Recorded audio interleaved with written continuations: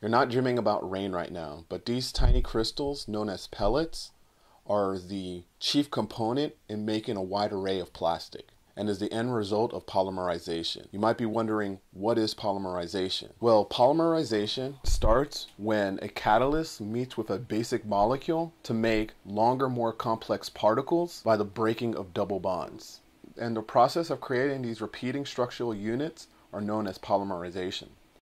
The origins of polymers comes from reservoirs of oil and natural gas being pumped, piped, and refined into side products and byproducts. This is ultimately where feedstock comes from, which is the first step in polymerizing plastics. And the feedstock then goes into a steam cracker, where steam is used to heat furnaces to break down the feedstock into their base parts through a maze of blazing hot pipes.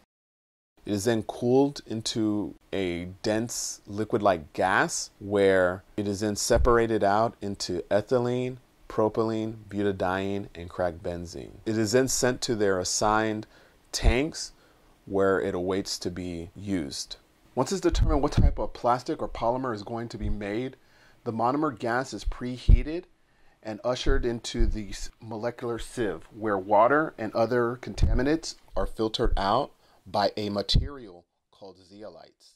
The dry gas is now ready to interact with the heart of the system, and that's the stirred gas reactor, where polymerization is continuously carried out, where propylene, ethylene, and hydrogen are introduced to the reactor. Solid catalyst is introduced to the reactor to kickstart the formation of polymers. While this is happening, a lot of heat is created, which is unfavorable in polymer formation, so this heat needs to be dissipated.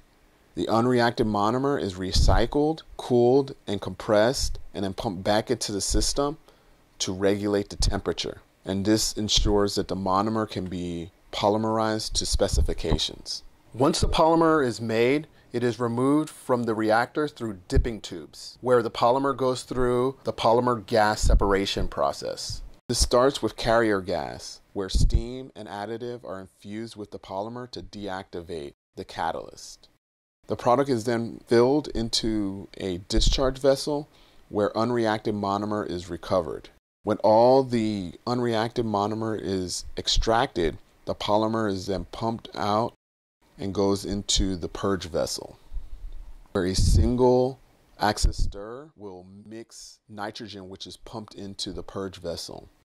Nitrogen helps stabilize the polymer and removes any moisture and volatile materials. The nitrogen is also used to propel the powder to the powder silo, where it awaits its last leg, the extrusion and mixing process. This starts by feeding the plastic material along with water and additive through a hopper into a barrel of the extruder.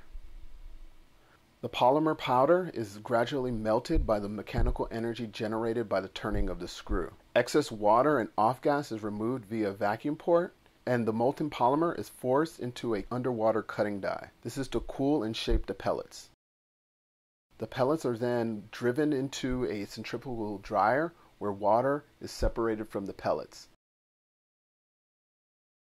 The pellets are transferred to a series of mixing silos for storage purposes, while air is integrated into the mixing silos to recirculate the pellets to prevent clumping and to facilitate the packing of the final product.